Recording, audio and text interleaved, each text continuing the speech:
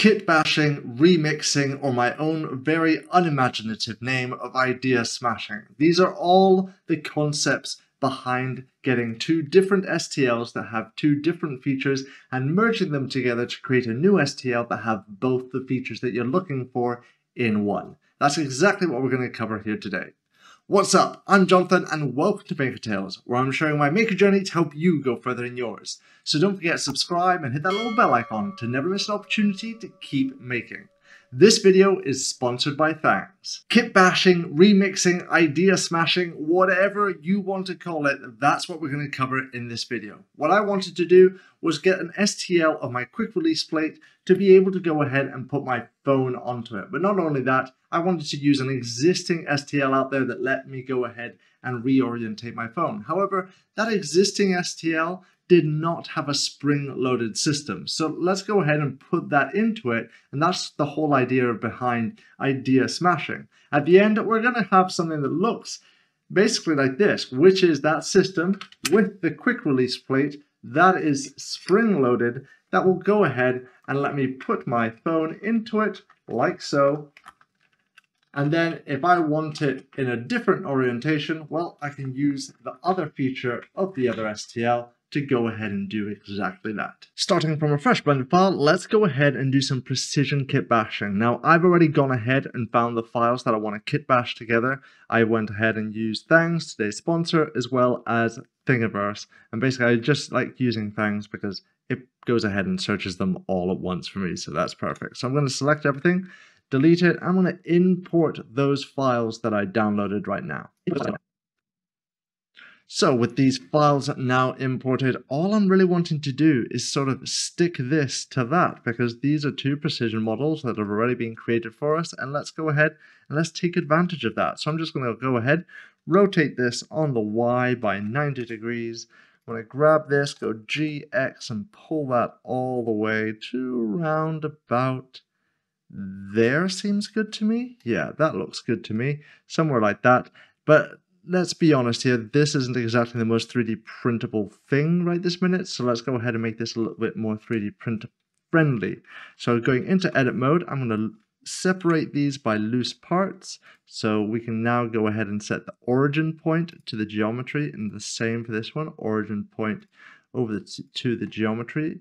I'm going to go ahead and select this one, making this one the active one, so that I can go and use the align tool and align this both on the Y and on the X, I think.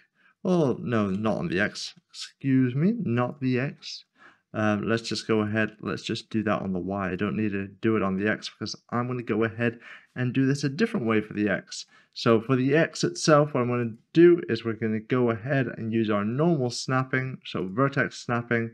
Go here, go G, Z, bring this up, and then we'll just snap to a vertex around about here. So once again, G, oops, G, Z, bring that to here-ish. There we go. So that is as close as you're really going to get. It might not be the perfect closeness, but it'll be good enough for now. So now let's go ahead and deal with this hole here. Now, one of the easiest ways of dealing with a hole like this is just go right up to it. Then we're going to do circle selection, select everything in here, and then we're just going to go and do a scale, set that to 0, then go merge by distance, and that pretty much removes the hole. But have you seen that's gone ahead and done one little problem there? What I meant to do was do a scale and make sure that when you're doing the scaling that you take off the axis that you don't want. The axis that I don't want is the x-axis. So with a shift X, it's now just going to scale the hole. I set that now to 0. Now when I do merge, you will see that that sorted that out. Just double check though, because inside there's going to be an edge. So you've got to go ahead and delete that edge. We do not want that edge in there. Right, so with that sorted out, let's go ahead and cut this bottom bit off. So I'm just going to go create a cube, scale this cube up because it doesn't need to be absolute precise. This is the whole beauty of kit bashing. So let's just go somewhere around about there. Just bring that down now as well. Boom, somewhere there. and we're just going to cut that end off. Fantastic. With that end now cut off, let's just see if this is going to bool together nicely. So select, shift, control, bool, the plus there. Let's see that in edit mode. All right, it turned out pretty okay. Not perfect though. So you know what? I'm just going to, for my own sake, I just like having this a little bit cleaner. So I'm just going to go GZ 0.001 and go in the other direction. And let's see if that's going to give me anything better. And lo and behold, I went the wrong direction. So I've got to make sure that I go the right direction. Right, so GZ 0.001. And then when I bool this together, you will see that is a super clean bool. But there will be right here, just a heads up, like right here, there is this sort of like weird cuts going on, but there's not really much problem with that because all we're going to do now is select everything, go merge by distance, go X, do a limited dissolve, X limited dissolve, make sure that this is set to only 0.1, so we don't need to go absolutely overboard with it, and you'll be able to see that that's pretty damn good enough. Like there is not much more of a problem here. Like this is totally fine. Now if you really wanted to, remember that this is 0.001 of a millimeter, so there's no way on earth that that is going to go ahead and screw us over later on. But if you want, you can go ahead and make that be absolutely perfect precision for you. But I'm kitbashing here, so I just want to get things done. So I'm going to go ahead and move this out a little bit this way.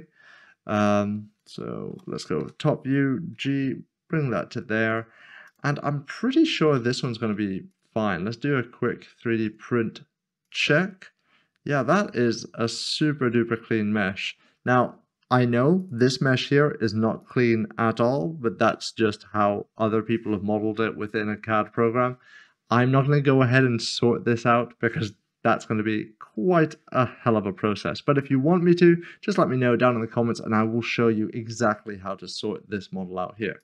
Anyway, for now, all we have to do is make sure that these are both perfectly flat on each other's planes here. So let's go ahead and I want to show you a different way of doing this. So we're just going to move the 3D cursor over to a vertex down here and we're going to set the origin point to the 3D cursor. We'll do the same with this one over here. So this is a nice flat point. Move the 3D cursor to there. And we're going to go ahead and set the origin point to the 3D cursor. The reason why I'm doing this is if we select both of these, then we can go ahead back to our view, is it? Our item, here it is. And we can align these on the Z. And that's the perfect way of doing that as well. So with that done, let's go ahead, select both of these, export them out as an STL and check them out over in the Prusa slicer. Now, just before we jump into the slicer, let's talk about today's sponsor, Thangs, for just a moment. I'm sure you've heard of them, but just in case you haven't, Thangs is the fastest growing 3D website with over 2.5 million models to search, store, and collaborate on. One of their many interesting features is the many ways of searching for models that you're looking for, using their unique geometry search function where you literally drag and drop to find similar models, or using their hybrid search which not only searches Thangs but lots of other 3D modeling websites all in one go. So when you're looking for your next 3D model to print or design with, make sure you don't forget about Thangs.com. Thank you Thangs for sponsoring today's video, and here we are now in Prusa Slicer. As you can see, everything's turned out pretty much perfect, so let's go ahead, let's get this sliced up and let's see what's going on. Well, it's all going on perfectly, and you can see we've got a couple of overhangs where I'm pretty sure my printer can just about handle that there. As you can see also that little bit here, because that was only 0.001 of an offset, it basically says that that is flat. Let's go ahead, let's get this printed out, and let's go over to the idea smashing section of this video. So idea smashing. Idea smashing is my very unoriginal name here, which is basically merging ideas. I love the idea of this clip system here, but I'm not a big fan of this whole idea of having to use a thread. But I'm absolutely loving this rubber band system. It seems so simple and easy to use. So I'm going to go ahead, download both of these and bring them into Blender. So here we go. We've got them in Blender. So what I basically go ahead and do is I just look at how it's put together. I really observe the mechanics that they've used here, making sure you can see that what they've tried their best is to keep 45-degree angles, have no overhangs that are over the top. This one's straight away already in there, but this one, as you can see, doesn't have that. Now, this is one I've actually already edited. So I'll go ahead and play the video right now of me editing this. As you can see, what I pretty much do is I just take a look at what's going on, and then I just go right in and dive underneath the part. And right here, I'll come back into here so I can show you.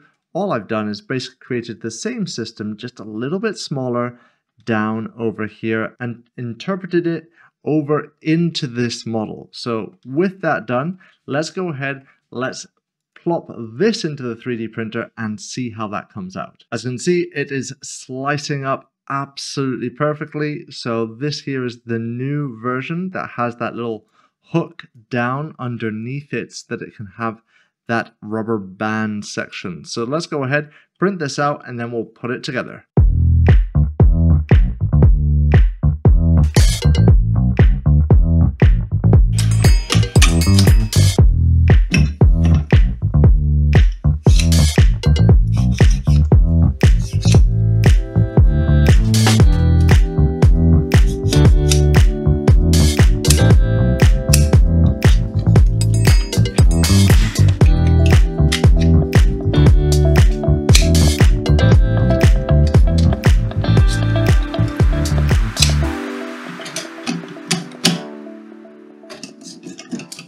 And there you have it. I'm sure you can see just how powerful that is. Remember, you don't have to reinvent the wheel every single time when you're doing your precision modeling.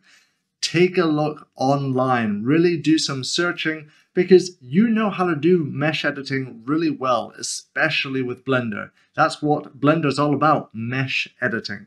So grab some STLs that you really wish they were combined together, combine them together and create your own STL, remix them, combine. That is the power of the community of our 3D printing.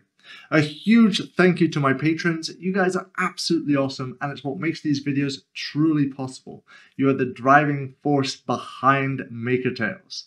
And if you're enjoying what I'm making here and you think I am worthy of your support, I would love to see you there too. Don't forget that we have a Discord, and that's linked down in the description. Thank you for watching, keep making, and let the quest continue.